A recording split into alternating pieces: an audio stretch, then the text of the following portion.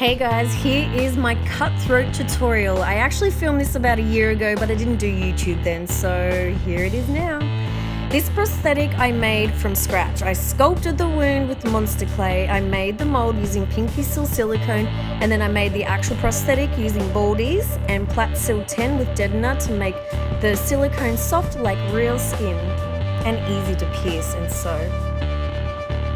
I will be filming some videos later on, maybe this week, possibly next week, on how I sculpt using monster clay and how I make the molds and the prosthetics.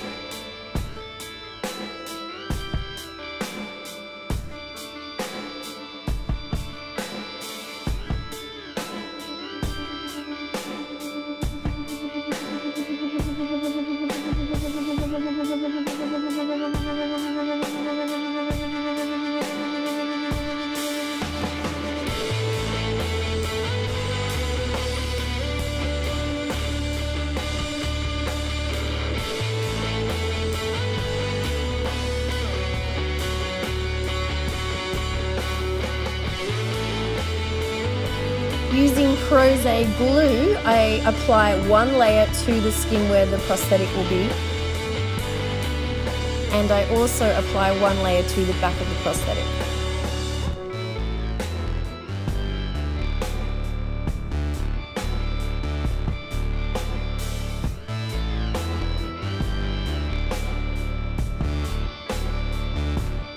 So when the skin is tacky from the glue, you apply the prosthetic.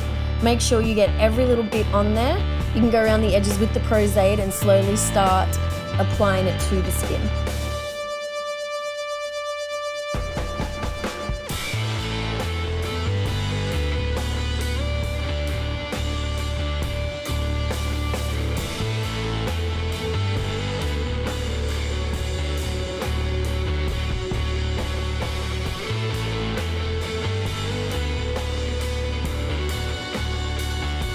Now this next part of my video looks a little different because I actually had to steal it off the internet. I lost it on my phone for some reason. Using acetone, you blend the edges of the prosthetic, which is the Baldiez part, into the skin. It blends in seamlessly with no edges.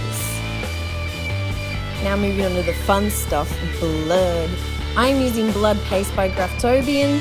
I love this stuff because it really gets into the wound and it'll sit there for ages and it just looks so real. It kind of looks like coagulated blood.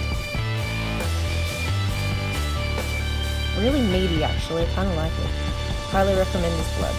Then I move on to the blood gel.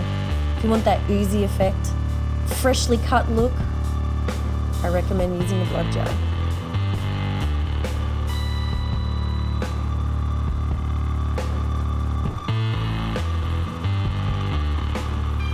And with a lot of my wounds, I usually go in with a sponge afterwards to spread the blood around, just so it looks a little more messy. And if there are any edges that you can see, you won't with blood on it, will you? There's a little trick for you. Alright guys, hope you enjoyed. Any questions, just comment below. Be sure to be following my Instagram and Facebook at Sarah Mutal.